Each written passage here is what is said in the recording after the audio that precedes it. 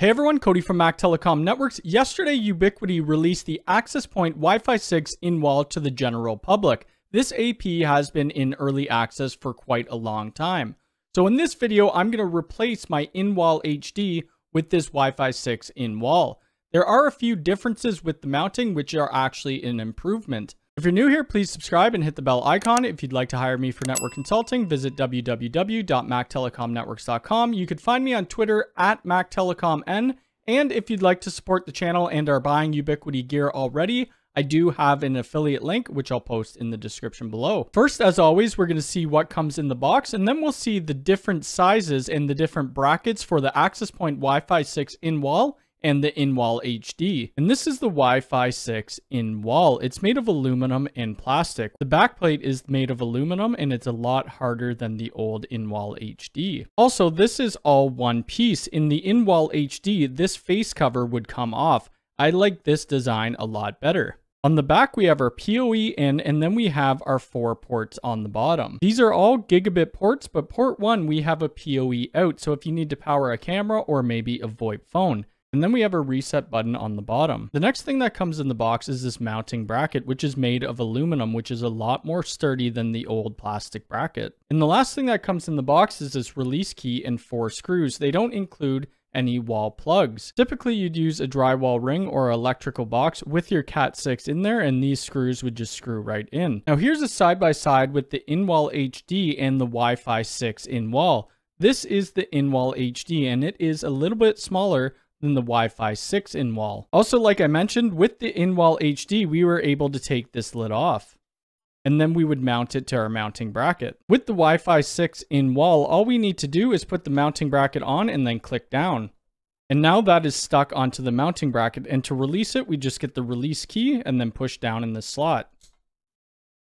This design works for me a lot better than the old design, as that faceplate was just kind of annoying. Now let's go back to the computer and look at some of the specs. And that was our first look at the Wi-Fi 6 in-wall, and I really like the design that they went with.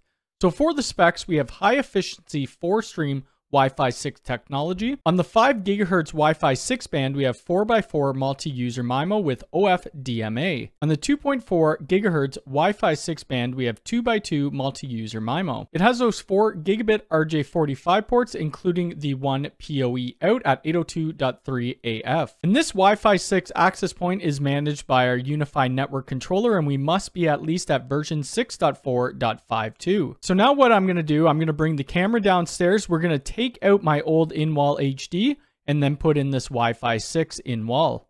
First, we need to take the in-wall HD off of the wall. When I originally installed this, I just put a couple screws in the drywall. We'll end up putting a drywall ring in for the Wi-Fi 6 in-wall.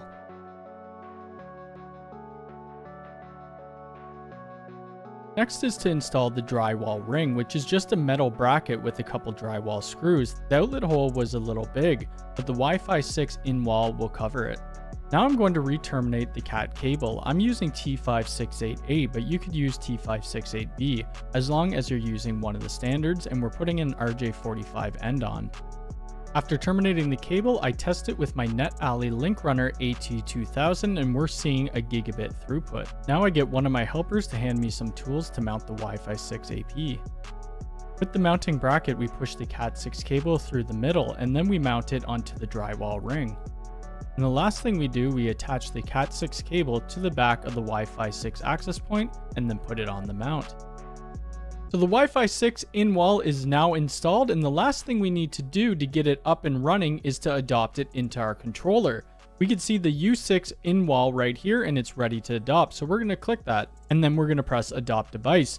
So this will adopt it into our network controller and grab all the configuration that we currently already have in place. So all of our Wi-Fi SSIDs, and it will upgrade the firmware of the Wi-Fi 6 in-wall. Alright, the Wi-Fi 6 in-wall is now adopted into my Ubiquiti controller, and it will show you the exact same thing as every other access point. We have our model, MAC address, IP address, and firmware version. We also have our clients and guests, which there are nobody on there right now. We have our history, general, uplink, wired, what switch we're going back to.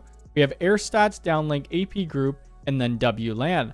Our WLAN will show us all the BSSIDs, or the SSIDs that is connected to this access point. We also have this Insights tab, which will show us the channel usage. So on our 2.4 gigahertz, it's on auto and we're on channel 11. For our 5 gigahertz, we're on channel 151. We could also do an RF environment scan. You could choose between the 2.4 and the 5 gigahertz. Now on our settings wheel, we could see the 4 ports that are on the Wi-Fi 6 in wall, and they're all disconnected because I have nothing plugged in. And this AP is using global AP settings. And you can turn this off so that you could change your radios if you'd like. So my global AP settings, we have 2.4 on the channel width of 20 and then the 5 gigahertz at 40.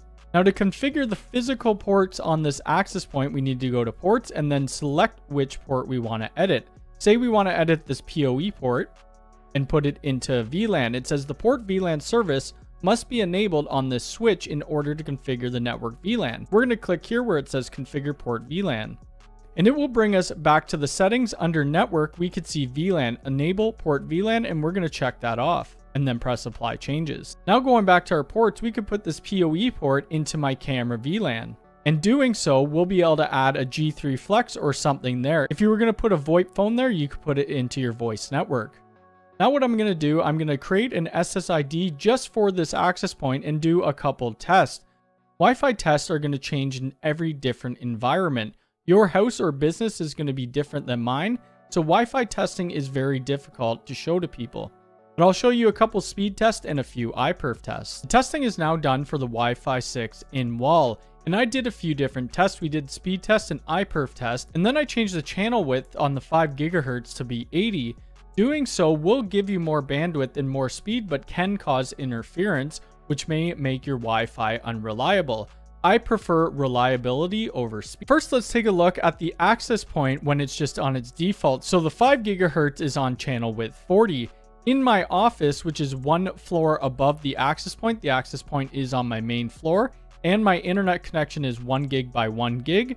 We are getting 221 megabits down. We are getting 142 up. And on the same floor as the access point, we're getting 383 down and then 330 up. In the basement, which is one floor below the access point, we are getting 342 down and then 48.1 up. For our iPerf test, in my office, we are getting 274 down and 137 up. On the main floor, we are getting 378 down and 289 up. And in the basement, we are getting 342 down and then 73 up. I then changed the channel width to 80, and these are the speed test results for it.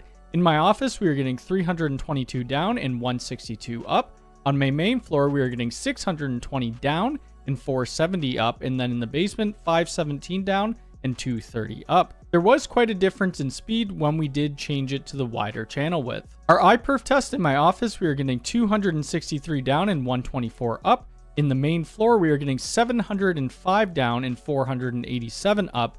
And then in the basement, 547 down and 216 up. So that's going to be it for this Wi-Fi 6 in-wall video. I do really like these in-wall access points. I've deployed a whole bunch of the in-wall HDs in hotels. If you have any questions, please leave it in the comments below. If you're buying any Ubiquiti gear and you'd like to support this channel, I do have that affiliate link.